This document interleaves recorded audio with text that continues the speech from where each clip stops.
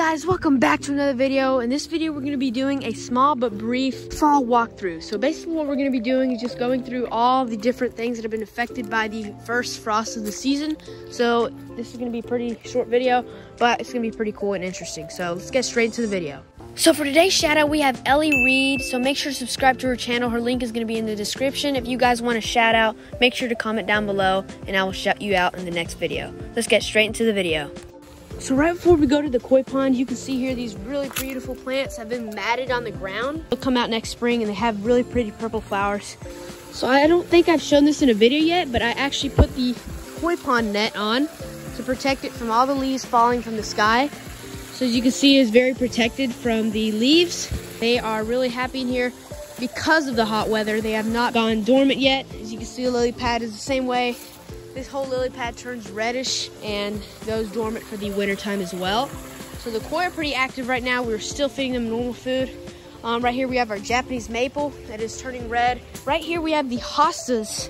These really turn yellow. This used to be the walkthrough to the turtles and all those kind of things.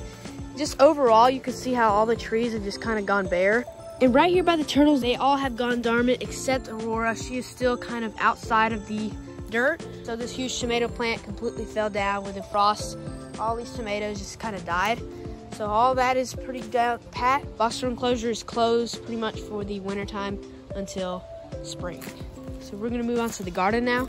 So I'm not gonna show too much of the garden because I'm gonna be doing the part 2 for the fall prep video that I was making last week. So right here we have our Japanese snowball tree. These trees are really pretty.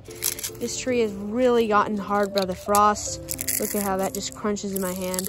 That's crazy. There's a bunch of leaves everywhere now. Not pretty much happening over here.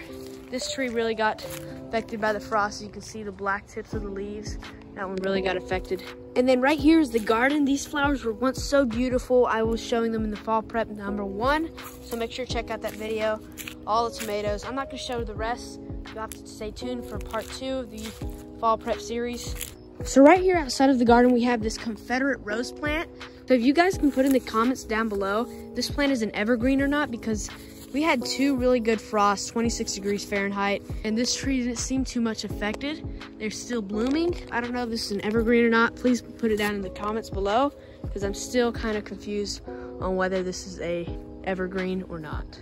All right, guys, so that'll be pretty much it for the video. That was a pretty short video, I know, but I did this video for fun, just to keep track of how the trees change. I really love how they change, and the plants change as well throughout the fall and the winter time. So if you guys enjoyed, make sure to like, subscribe, and I'll see you guys in the next video. Peace out.